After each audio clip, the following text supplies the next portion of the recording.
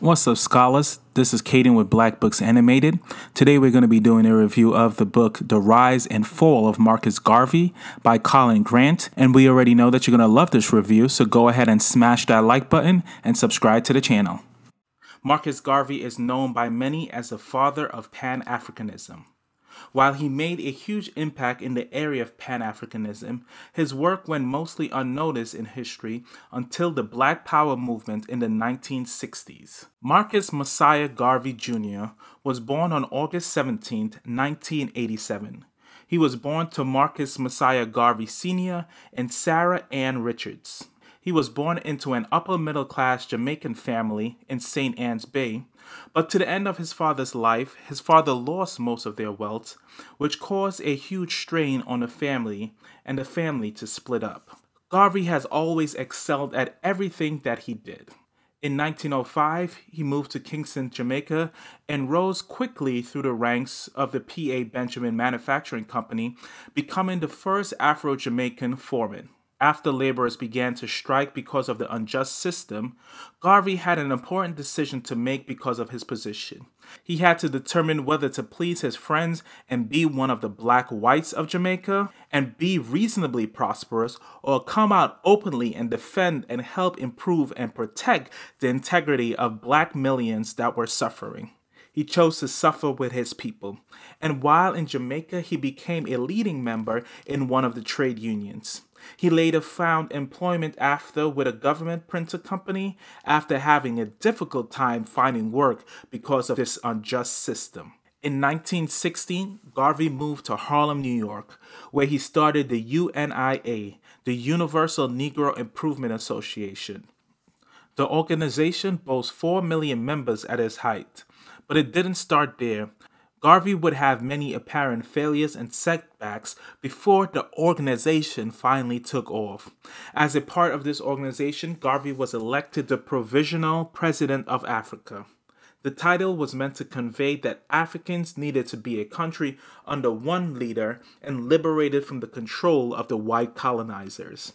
He also looked for areas of solidarity with other groups, so he identified his movement with similar movements for liberation and a homeland that were taking place during this time, like the Irish and the Jews who were advocating for their own homelands. Garvey had many amazing accomplishments as leader of the UNIA. This social movement focused primarily on African advancements throughout the diaspora, specifically on economics and mental liberation. He was able to start the Black Star Line, which was a global shipping company.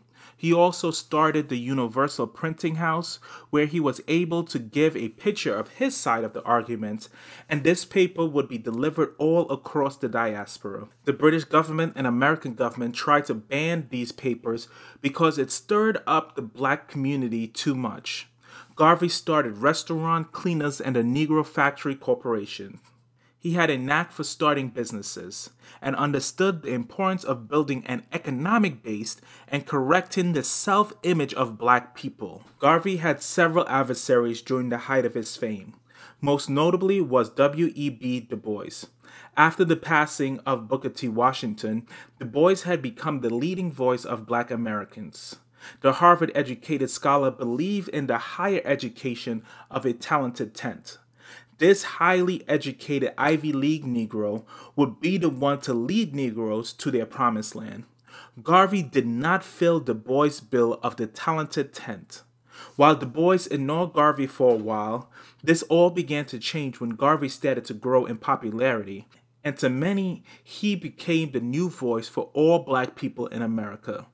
Luckily for Du Bois, the American government, J. Edgar Hoover, and the British government wasn't a fan of Garvey. These four groups actively tried to discredit Garvey and his movement. In many ways, they were successful in destroying his movement. But this just goes to show how much they were scared of what Garvey was able to do and his progress in bringing black people together, not just in the USA, but all across the diaspora. He made some amazing accomplishments in a time where black people were still considered to be inhuman by many white folks. His ability to unify black people all across the diaspora is something that has not been matched till this very day. Alright family, thank you for watching. This is a brief review of the life of Marcus Garvey as portrayed in the book A Negro with a Hat, The Rise and Fall of Marcus Garvey by Colin Grant. It is an amazing read, so I 100% recommend you pick up a copy. I will leave a link in the description below, and as I always say, love you, and remember, live your best life.